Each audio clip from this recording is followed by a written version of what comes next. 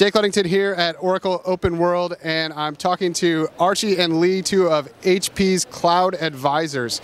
And one of the things that is really unclear to a lot of people, sometimes to even me, is what the heck is the cloud? What do you mean when you say the cloud? And I don't know which one of you guys wants to take that. Oh, me? Tough question. So at HP, It's a weather front, isn't it? It can be at times. It can be a weather front. So at HP, I have this strange title of Chief Technologist for Cloud Security.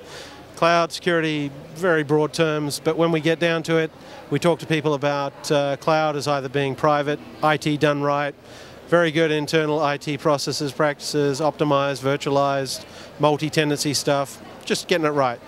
Then you get a lot of people who automatically drift towards what's considered public cloud.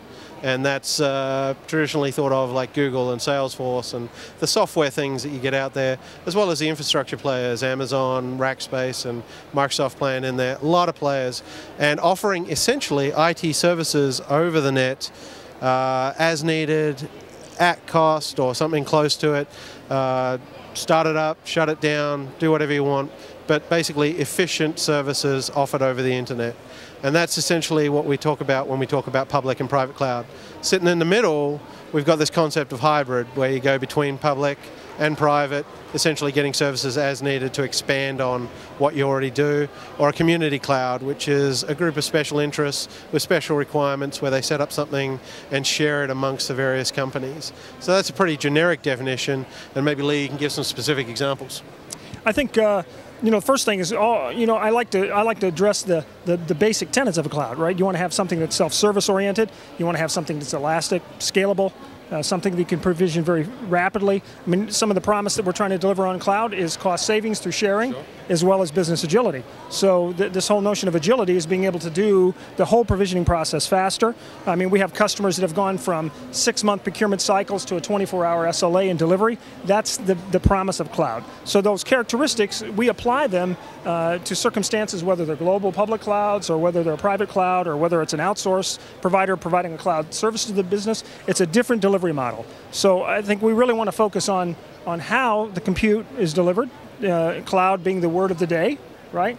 And really look at IT from a service brokerage perspective, where the company is actually acting as a broker, where IT is acting as a broker, selecting the right service that brings value to the business at the right cost, with the right speed of delivery, at the right security, exactly, and putting together a cohesive strategy that allows them to deliver that, whether it's through a Google or building their own cloud or through an HP outsourced managed service. It really doesn't matter. So, hybrid cloud, can you give me an example of what you mean by that? Because a private cloud, I get. It's a cloud that you completely control. Public cloud, you've given over most of the control, but you have access to it. What exactly is hybrid? Can you give me an example of an application where that would be used?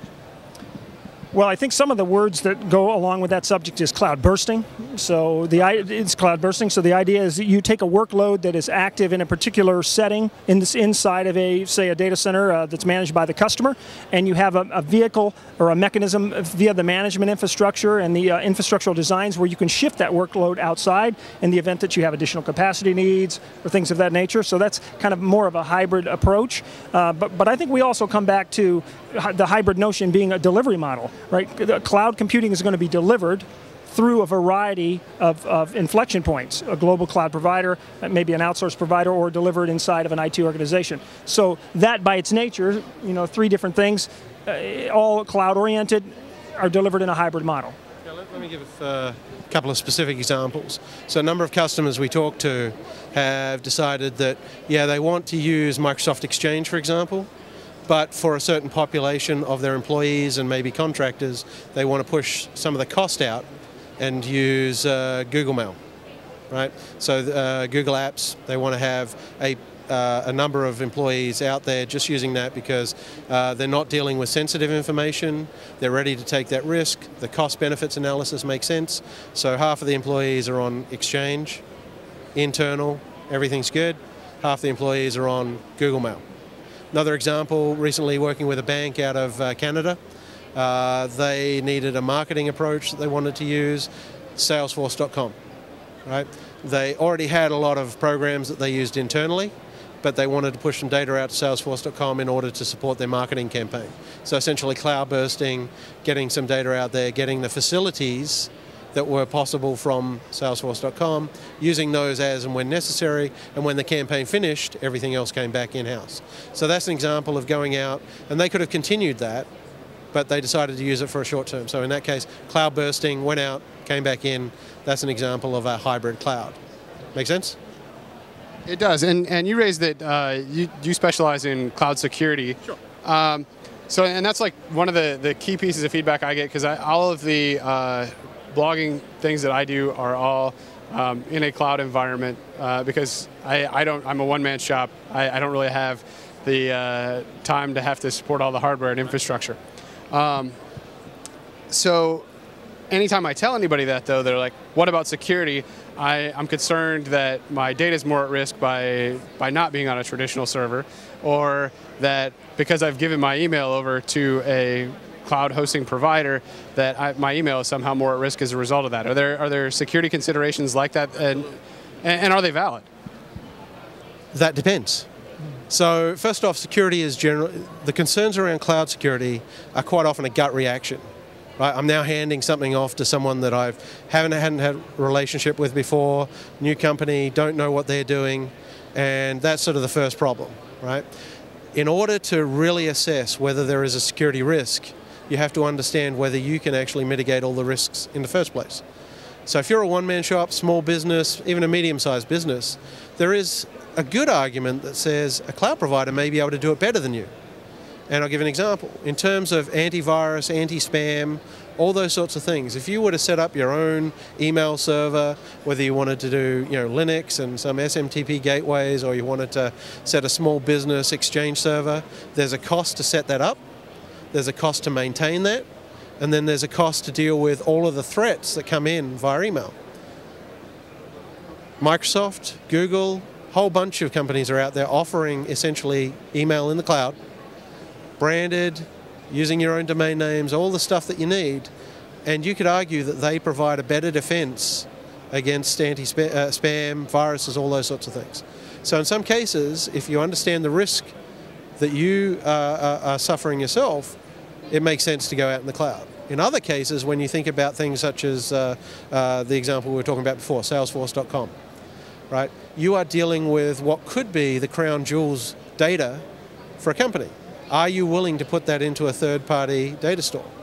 Now, there's been no public exposure through Salesforce.com, but that's a risk analysis that you need to take. Are you willing to put that data in? Versus the speed of setting things up. If you wanted to set up your own CRM application, that would take a lot of time, deal with all the updates, all the patches, and all those sorts of things. Meantime, cloud providers are doing it on an ongoing basis. So again, when we talk about security, if you don't understand your own risk profile, you can't compare and contrast that to what you're going to get in the cloud. So that's the first thing that we do. And we offer services that essentially say, let's analyze what your risk is, what you're willing to accept, what the cloud provider is saying they do. And in a lot of cases, cloud providers will come out with something like a SAS 70, Statement of Auditing Standards, Level 1, Level 2 certification. That means they thought about security. It doesn't mean that everything's secure. So what we do is help customers understand what that means, analyze that against requirements, but we also apply a lot of other things through our own modeling technologies. And in that case, we use ISO 27K. We've supported the Cloud Security Alliance for a long time, recommend them as a really good profile for understanding what the security risks are. We also supported research about the top threats in the cloud. So we actually have 7 threats that we've identified today, and examples of each and how to mitigate them. So HP is essentially, whether you're a small company right through to the Fortune 500, we have tools to help you understand what the risks are, analyze the cloud provider, the option that you're taking, up and down the stack, and then decide whether it's the right move to make.